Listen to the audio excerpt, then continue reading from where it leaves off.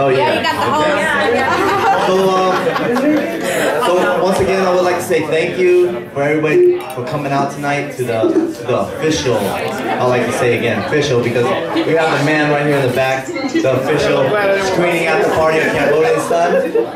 We also have a great evening of Skyping. I know some of you already got a chance to go one-on-one with Kosal, but we're gonna do some more engaging with everybody. So, without further ado, I'll go ahead and let Zoe introduce tonight. Okay. Woo! Thank you, Joey.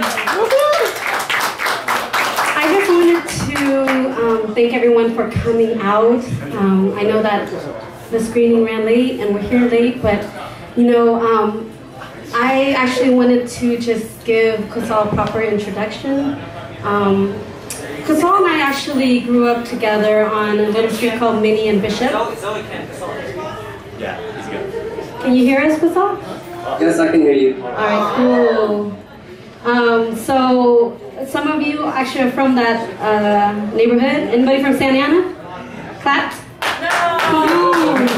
Alright. I know Minnie Street. Oh, wow. Yeah, Chad, you know Minnie Street. So that street was actually a pretty tough neighborhood to live in, and I know that some of us, you know, we took different paths, and it's just amazing how life can bring you forward. And I'm just really grateful to know Kosal as a friend, and also I'm really grateful that we had tonight to share this time with him. You'll probably have a chance, you know, to go one-on-one as well, but we'll have a chance also to discuss the film. Going to ask, that's Kaylee, by the way. She's a director and she wants a picture of my back, I guess. That's $5 to the donation box. But thank you so much, everyone, for coming, and in a few moments we'll have a facilitator come up, and well, actually a key speaker. Okay, we will have something happening tonight. I guess I don't know what's happening. Zoe, the Asian Pacific Film Festival. And we would like to thank the Asian Pacific Film Festival for also screening the movie. Let's give them a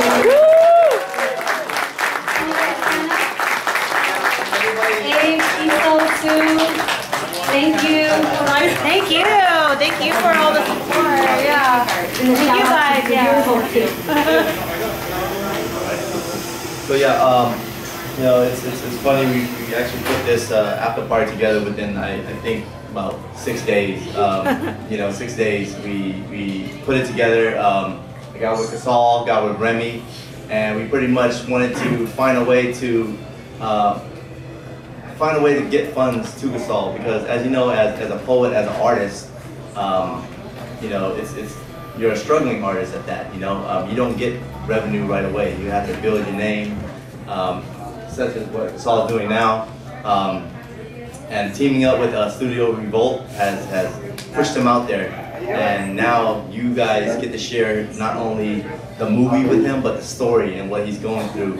And yeah, just like every day, you know, he's a struggling poet, and I wanted to make or have everybody be aware of that yeah, he got a movie out right now, but this is just a start for him. He's still waking up in his apartment, still struggling to get by every day, you know, eating, you know, just living the lifestyle. I say again, a struggling poet. So I want everybody to give a big round of applause for coming out tonight and supporting this after party.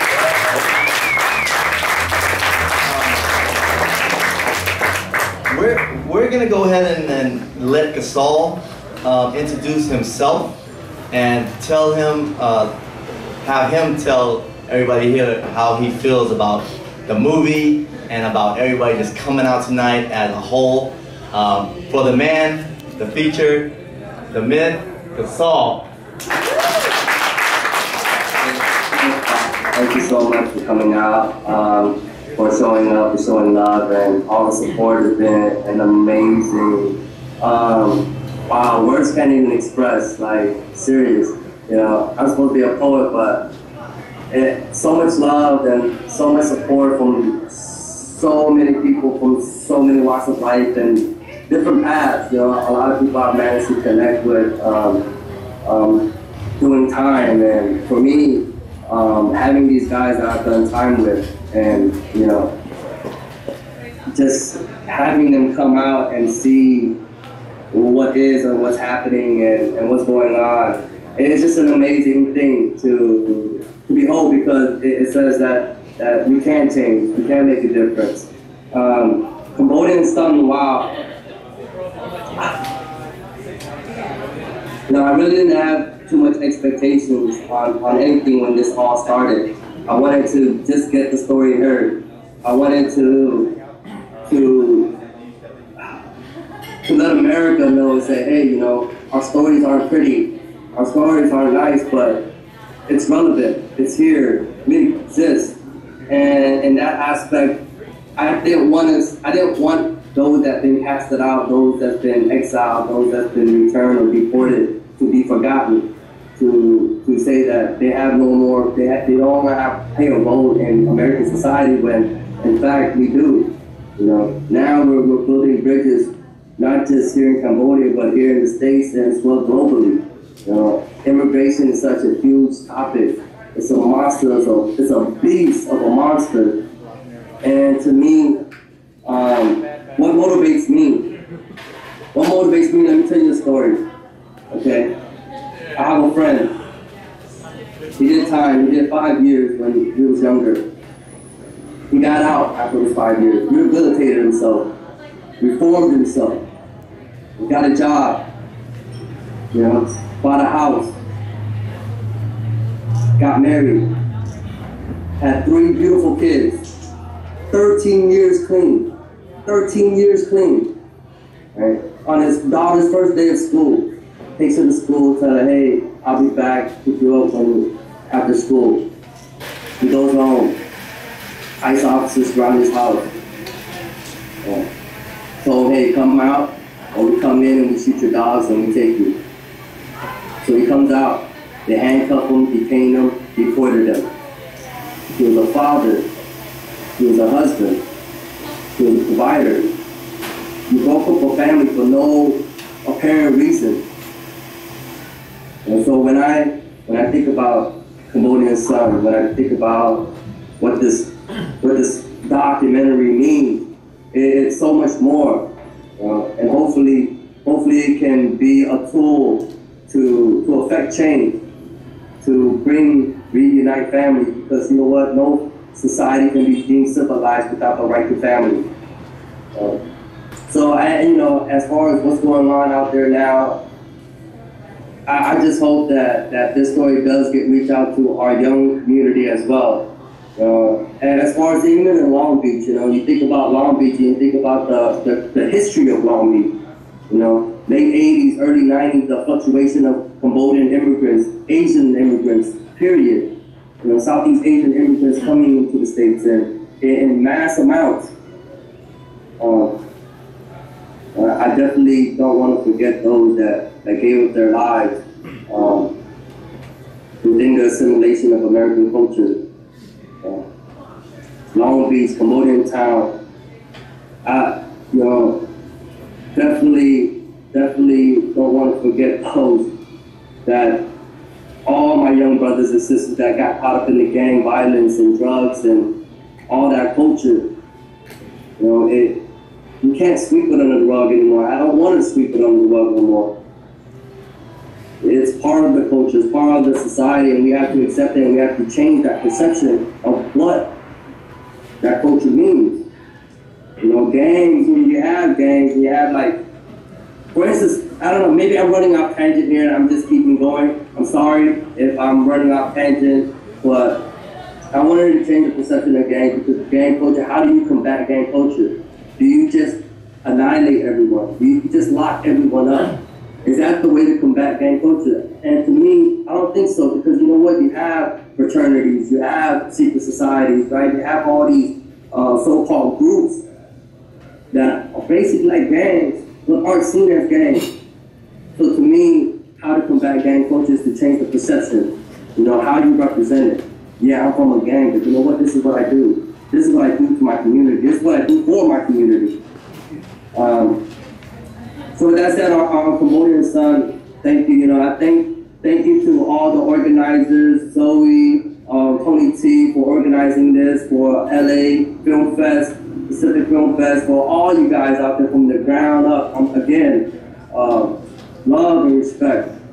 You know, just recently a homie out here, Exiled, just recently passed away.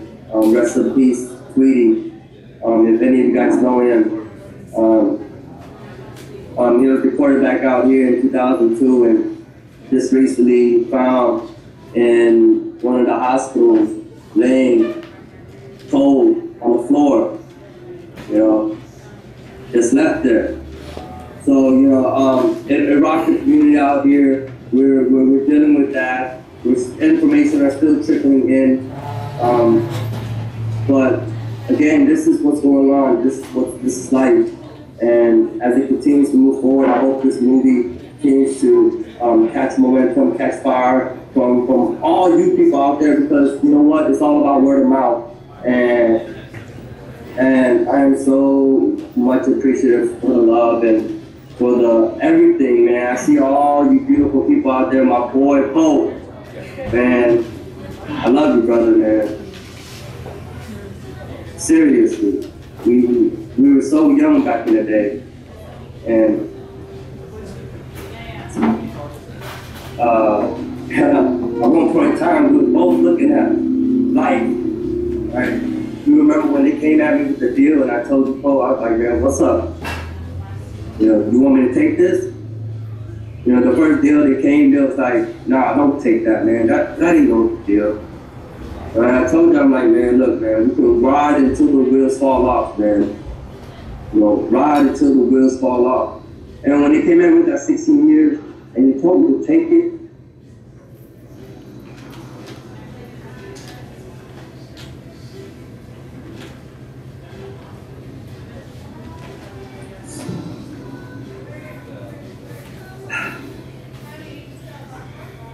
that